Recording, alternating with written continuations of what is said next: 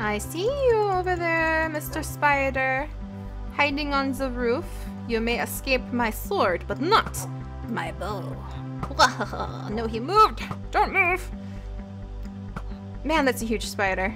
I imagine this game must be... If you have arachnophobia, let me know if this game can be a little bit hard to play, because I would assume it would be.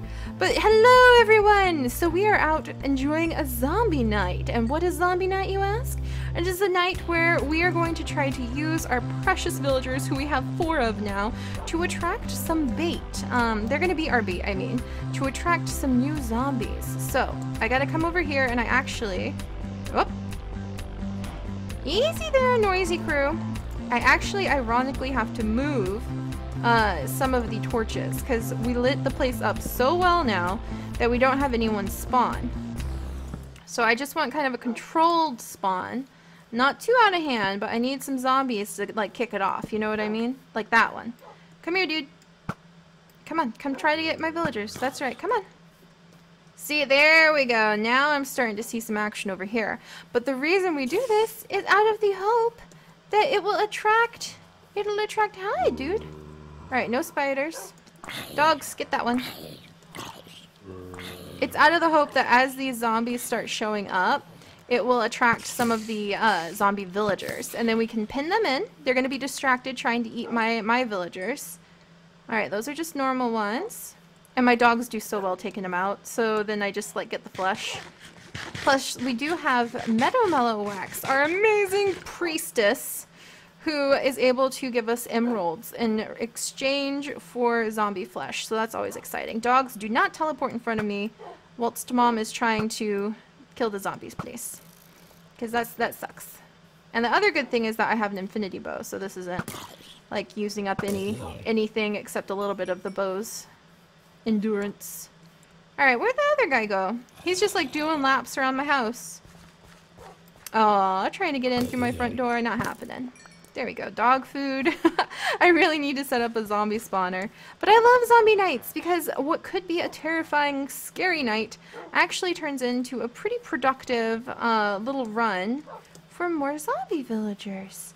There doesn't seem to be as many spawning lately for some reason. Alright, there's that one. Go away, creeper. I keep missing you. It's very embarrassing. And you. To the face, sir. To the face. Come on.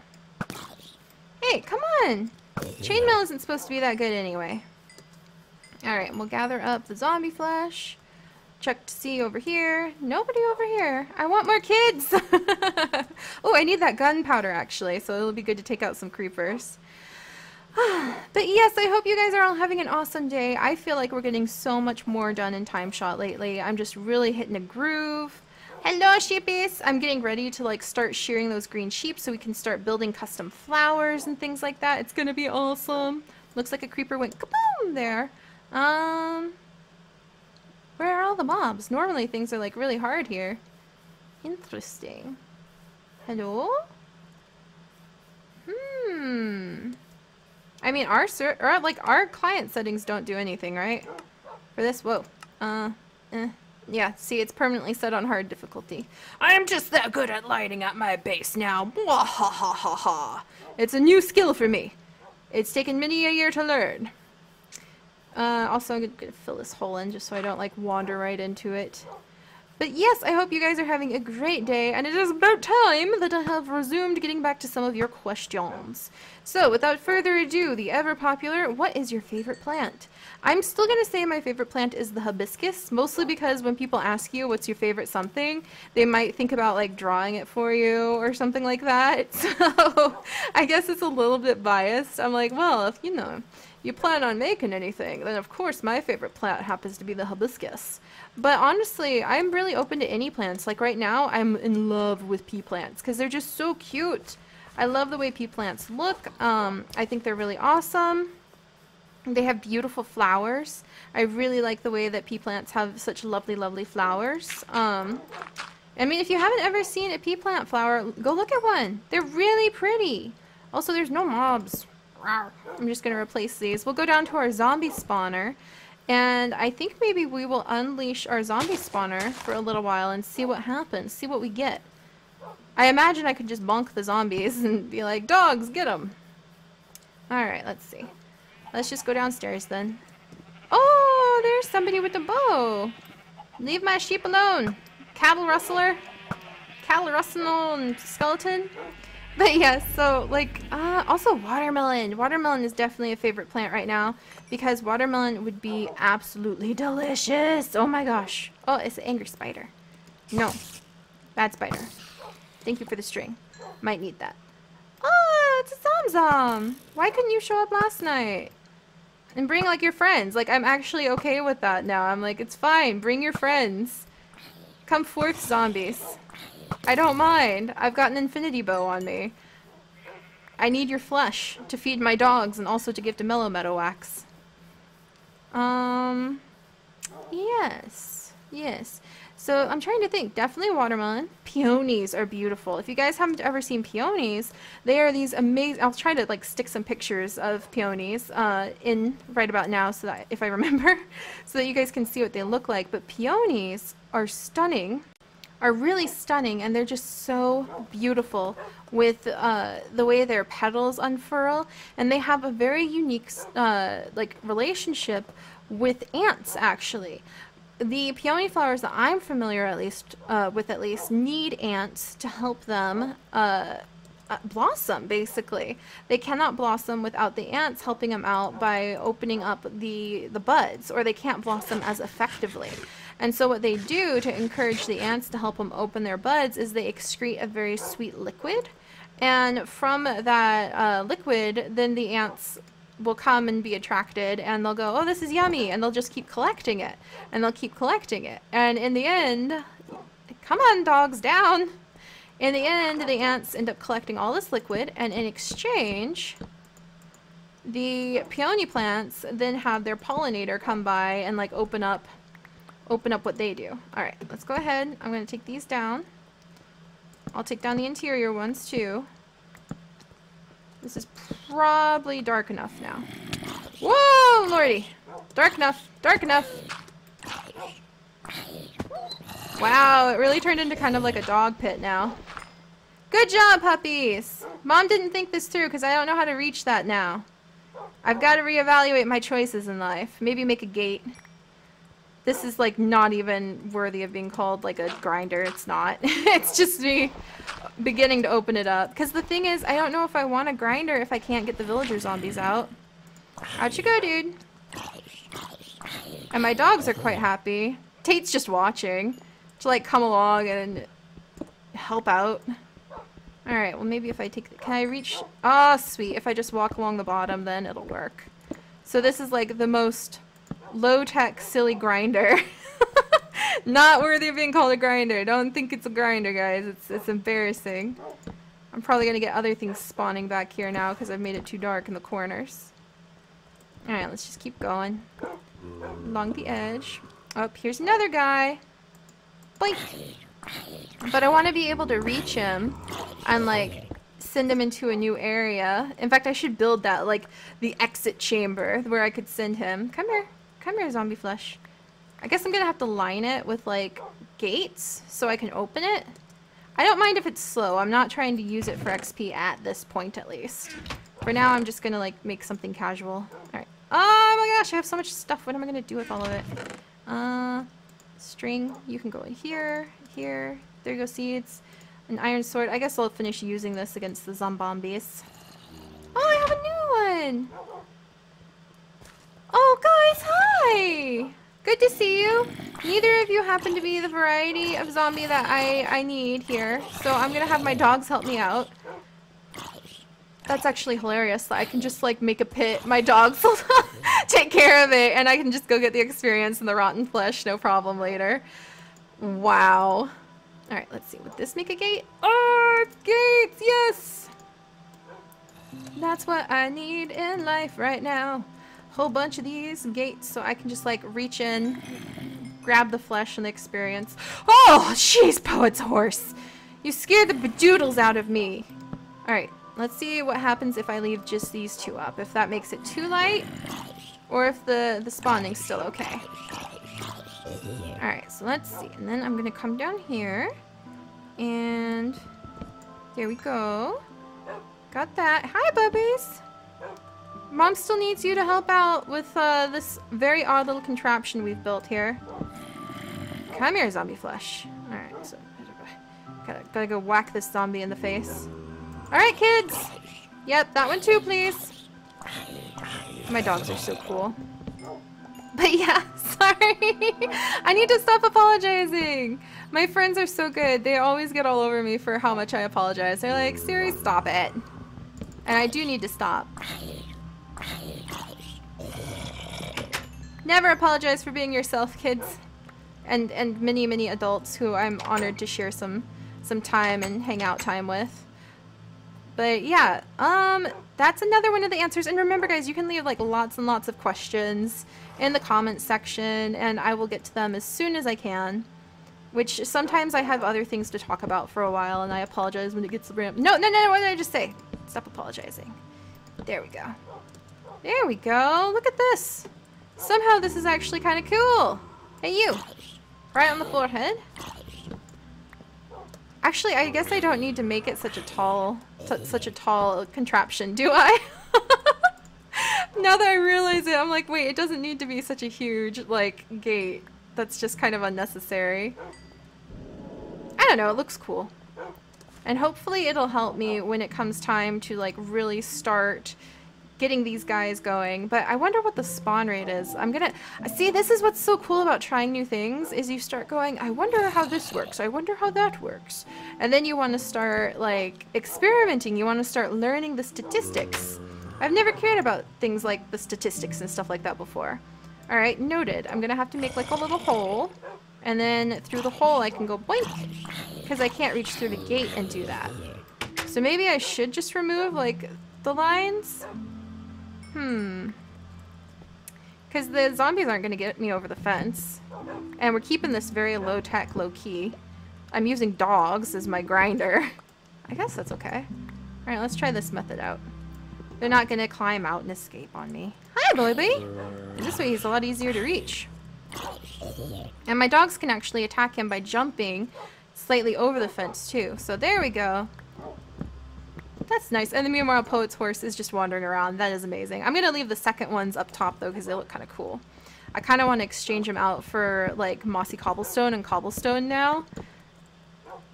For the lowest tech. The thing is, this is supposed to be a zombie villager birthing machine more than, like, a grinder. So I'm fine with this. How much, like, oh, not bad. It doesn't do bad on rotten flesh. Let's see. How dark do I need to keep it? Like, is this one making it too light? See? And I could just hear people going, oh, Seri, it doesn't work that fast. You can't make a zombie villager, like, that quickly in Minecraft with the spawners. And I turn around, and what do we see? But a little zombie villager waiting for me. Alright, so what we're gonna do... Alright, watch out, Zozo. We've got to make a little area where we can be like, hey, you! Hey, you, come get me! Alright, sit, Lily. I'm gonna whack the other guy in the face, though. Boink. And then I need the other one. They aren't gonna attack the one I didn't hit, thankfully. Good dogs! Hey, you! Yeah, you! Alright, watch out, Lily. Then I can open the door, be like, hey! Hey! Come this way! Come get me! Oi, you jerk! That's right, come on. Good zombie! And now I can hit this one. Eh. Oh my gosh, I'm so excited. Alright, then we'll come down and whack this one. Do I have the potion of... I still have a potion of weakness and an apple on me right now. This is like the best ever. I get my little villager! Yay! Alright, so we'll smack him with the potion of weakness. Give him the apple. And then we can light up the area for a minute, since I have my goal, which is a new baby. And then I'll have to, like, put it in a protective area. Once it's a villager, I don't think it'll despawn on its own, so we just have to stay in the area till it finishes. Alright, well that makes me so happy. But yes, again, rambling. That's what happens when you start new projects. Sometimes you just get distracted. Alright, hang on, who's hurt? We have some zombie flesh. There you go, Tate. Oh, that didn't help Tate. I was hoping it would help Tate. Alright, you can stand up, Lily. Yeah, there you go. And then, I know, baby. Oh. Whoops. Tay and Lily just had a puppy. Okay, that wasn't planned. But yeah, so let me think. Other questions. The favorite plant is always like a huge one. And then someone asked a really cool question about coral bleaching. What is my opinion on coral bleaching? And I don't know much about coral bleaching at all. The basic gist I know about coral bleaching basically says that, oh, are you hungry? Basically says that like the corals in the wild are dying off due to the toxicity or due to something about the ocean, like too exposed to the sun, perhaps. And coral, just so you guys know, is not a plant. Coral is actually like a community of animals. Isn't that amazing? I really think like that's one of the coolest facts to me is that coral can be, it is like a community of creatures. What you see in the hardened coral is the result of years and years and years of growth from other groups. Oh, I can't believe we got a zombie villager like first day I'm like poking at this thing. And that I had the curing things on me because it hit me. I need to keep name tags down here if I want this to work because I need to name the villagers or else they'll despawn when we go. Because they're zombies. Hey, Zombombi. This is kind of fun letting the dogs take care of it, too. Laziest. Again, it's not an XP grinder. This is just my way of, like, getting baby villagers. Ah, there's another Zombombi. There you go, buddy. But yeah, I want to look up more about coral bleaching. And that actually ties into what Mandy has asked me, which is how long do I think I'll be doing the YouTube thing?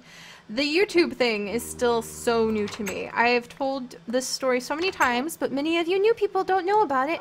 I had no idea what YouTubing was when I started making videos. In fact, I didn't know that it was a big thing, a big deal. I didn't know that it was this entire own industry.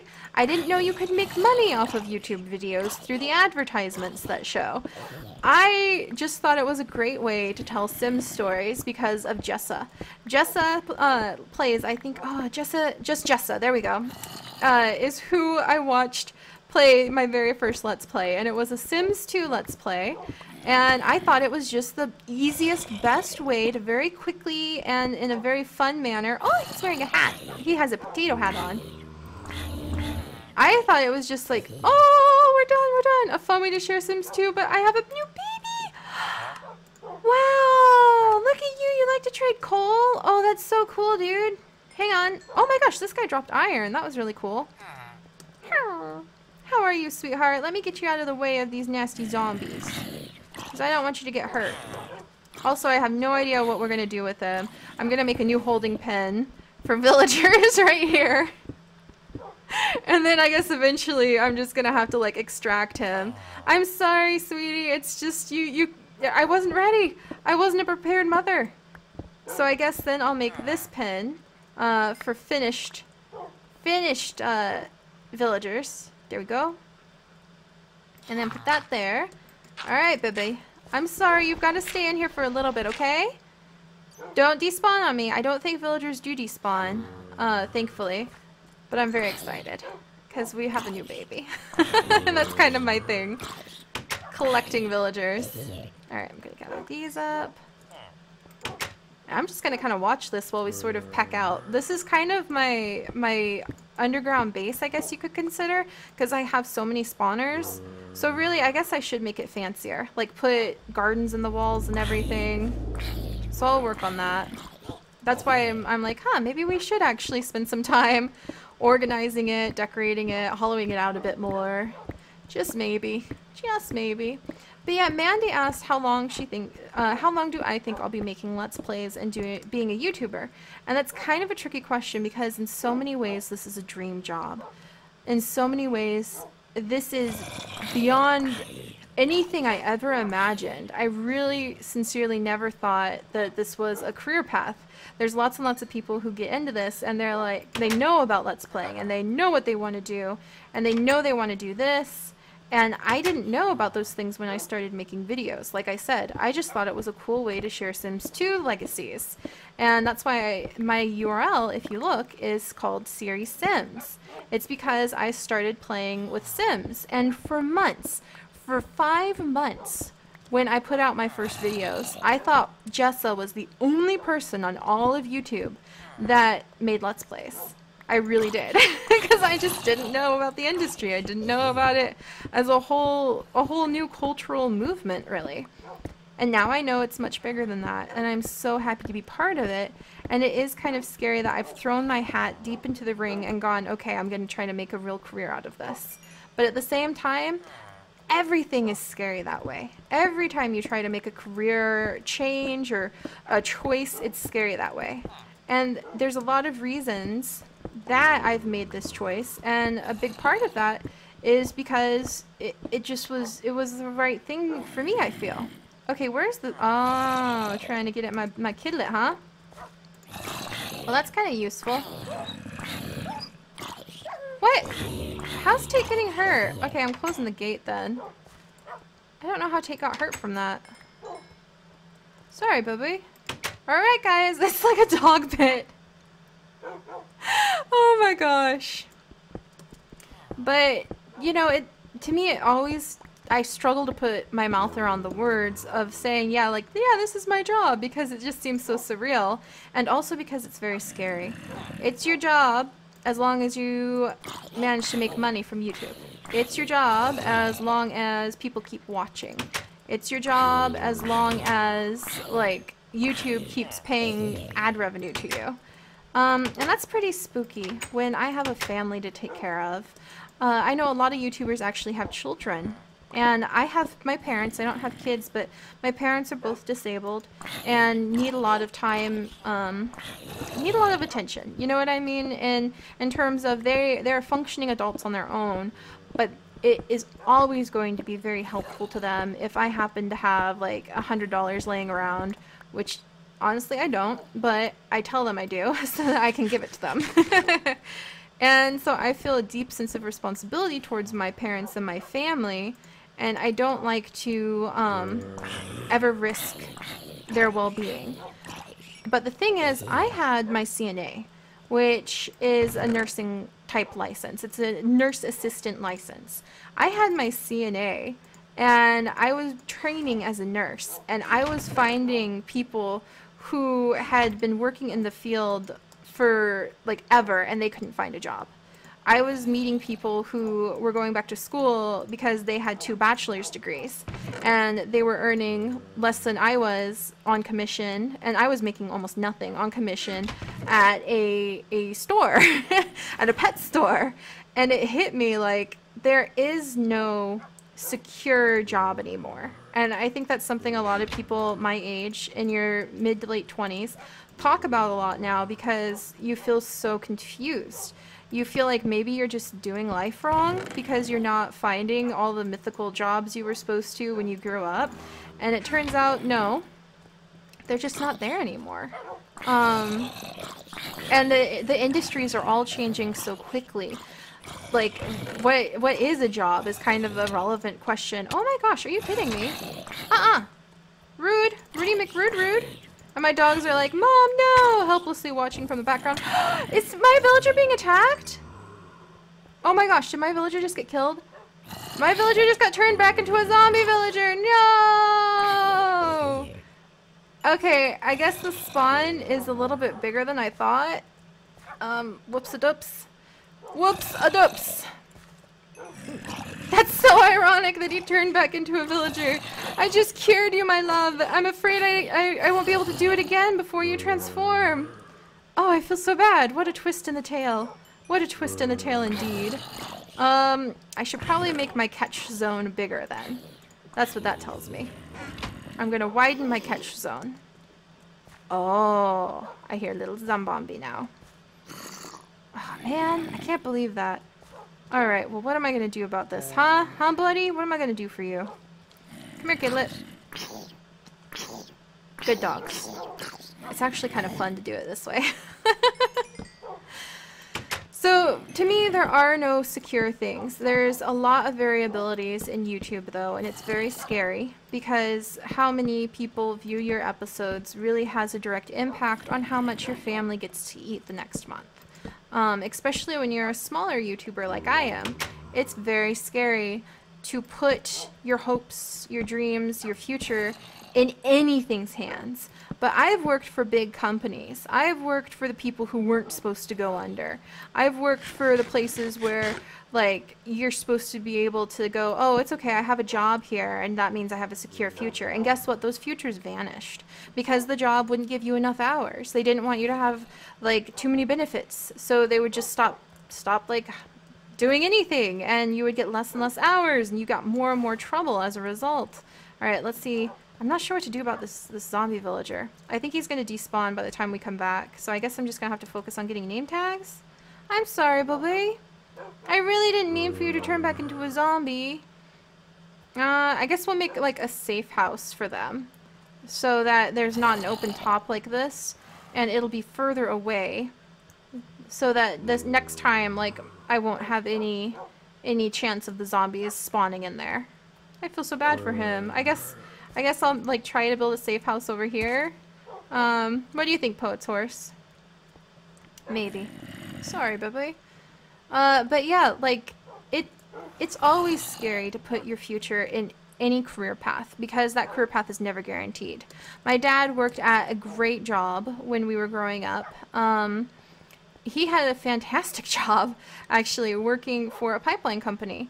And then he had a heart attack, and that pipeline company fired him because they had a policy where if anyone died, then you got like $1 million life insurance payout automatically. The way that they got around ever having to pay out was by immediately firing you as soon as you had any health issues. And there's no protection from stuff like that. Even though they'll be like, oh yeah, there's legal protection, there's not realistically. So it's really tricky because I do, oh, an Enderman took my block here, huh? I do want to continue on with my biology degree. That's a huge goal. And the thing is, even though YouTubing is a unconventional job choice, I feel like I'm doing so much good through it.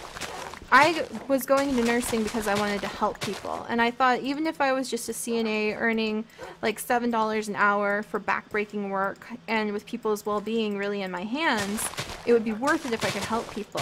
And when I got into that industry, I realized that I wasn't able to help people because of money, because the money was the bottom line, because we're not going to give this elderly patient the extra cookie she wants, even though she's fine for her weight range and she doesn't have any eating restrictions, because, you know, it's not part of her diet plan and it would cost us money to give her this cookie. And that's just like a mild example. Then there were other times where I was like doing my training, my like at nursing home training, and I will never forget sitting down, and I was very timid and I was new, and I was really confused because my trainer, she didn't, like, our company wasn't affiliated with that nursing home beyond, like, bringing our students there for practical hands-on training.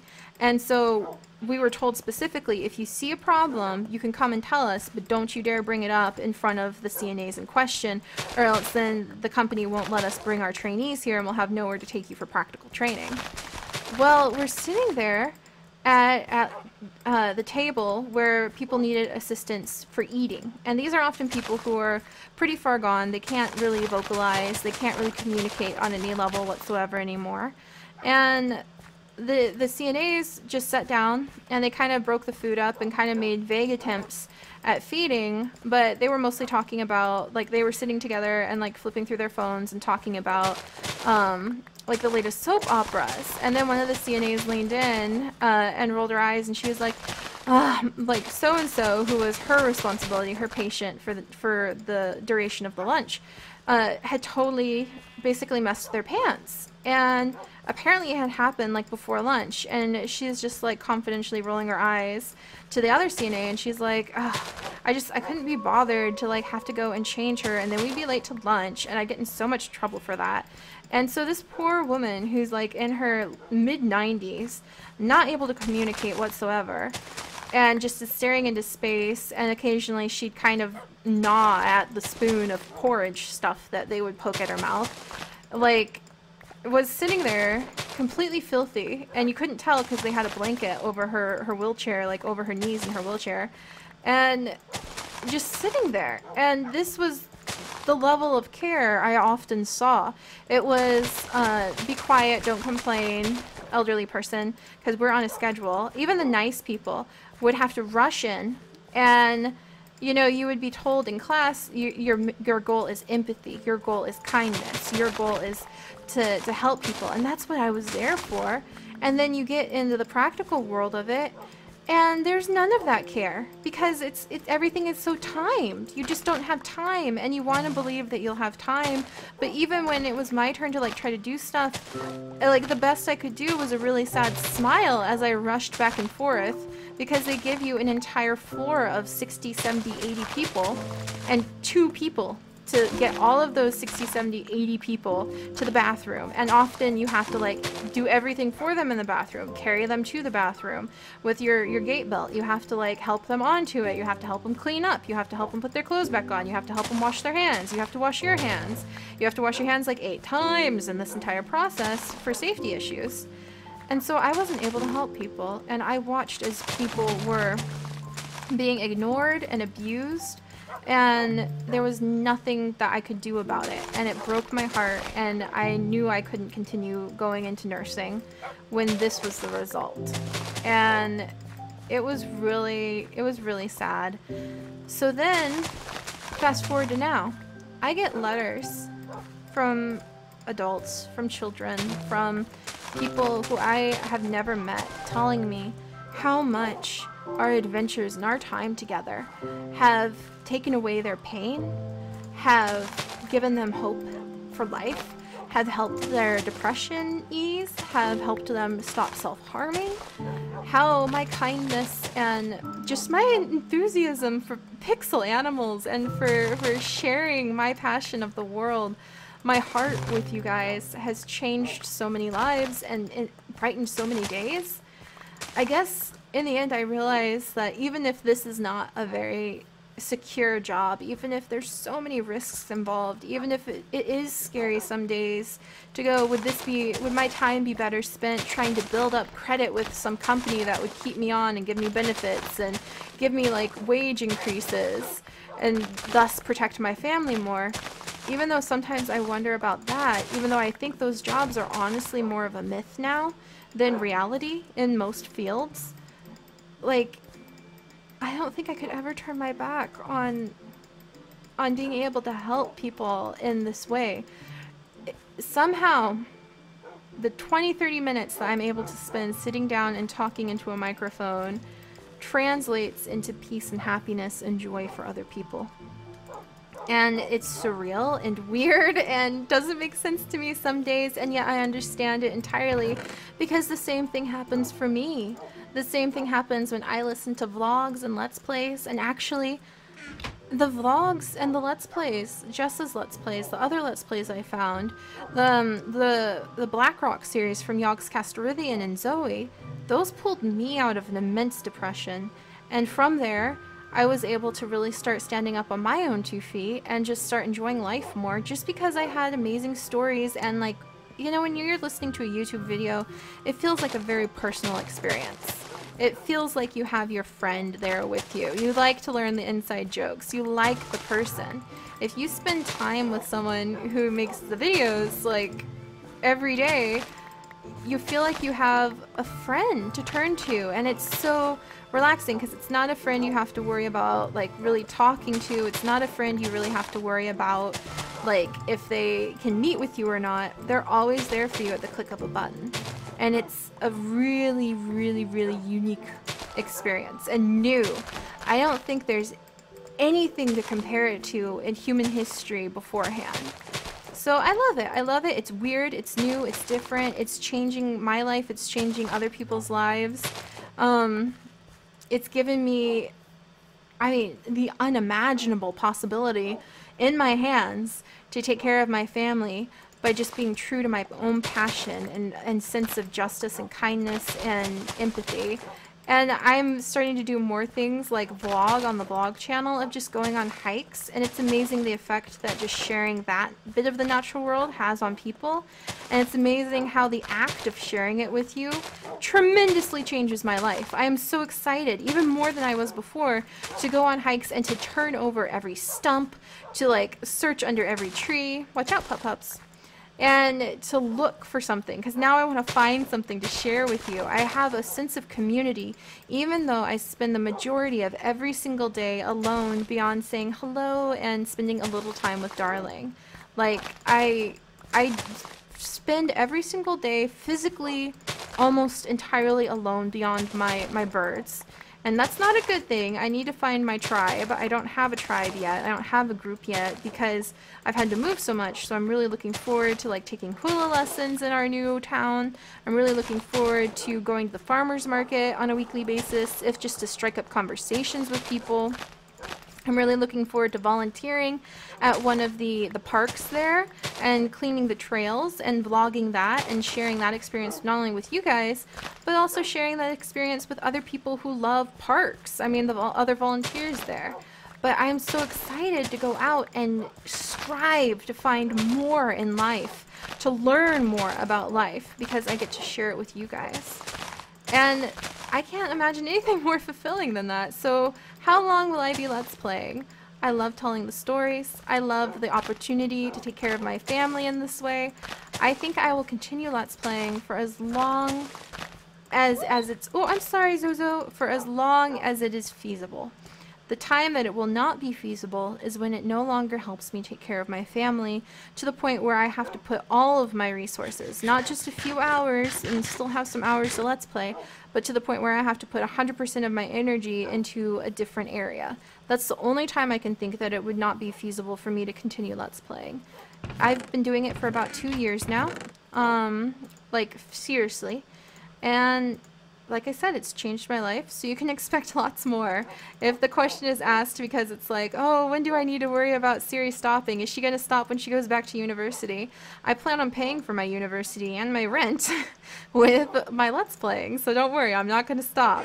Not going to stop for a long, long time. And I've rambled for forever now, so I'll stop rambling for now, but I'm going to be there for you the next day and the next day and the next day, so don't worry. I am honored to share this journey with you guys, and I'm so honored and touched that it helps me take care of my family through your guys' donations, through your guys just spending time with me. Literally, think about how beautiful that is in a way. Some people are like, ew, advertisements, ew, like, how could you make money off your craft? But think about how beautiful it is that we're able to spend time together having fun and adventuring. And somehow there's this like little link, this little bridge through advertising that makes it possible for me to take care of my beloved family just because we're having a great time adventuring together. I think that's amazing. So the bottom line, I will keep making Let's Plays as long as it's feasible for me to do so, as long as it'll help me take care of my family and myself. And like, I'm always going to have that passion in my heart to do my best to shout from the rooftops about the natural world and its wonders. So one way or another, I've learned that I derive more true joy from speaking up about those kinds of things than from staying quiet. So if not Let's Plays, I would find some way, even if it was just teaching people in person, which would be a much smaller audience than the thousands of people we get to talk to teach you guys, to teach the world about how amazing our shared planet is. Never forget, no matter which country you're in right now, that we're all sharing this planet together. Even if that's the most surreal feeling, even if it's really hard to wrap our minds around. It's true. It's true. And I don't see any more kids. So drat. We're gonna have to figure out how to set up that catch range so that I can move my cured villagers into a safe house. And then upstairs, I wonder if we could like make a protected tram, like a protected train where I can push the villager into a little tram, And then they can, like, I can turn on a button and it'll shoot them up over to like a train station up here where they can be safe and sound hiding inside. Like, and there's like a tube that goes the whole way, so they're protected from all sides. And they can just sit there till I can come for them. That sounds adorable. But we'll work on that more next time, and I will see you guys then. Please, please, please feel free to ask all sorts of questions, science related, my opinions on things, just anything in the comments below, because it's part of what makes us be able to share the experience together, the adventure together. So, I'll see you guys later. Bye-bye!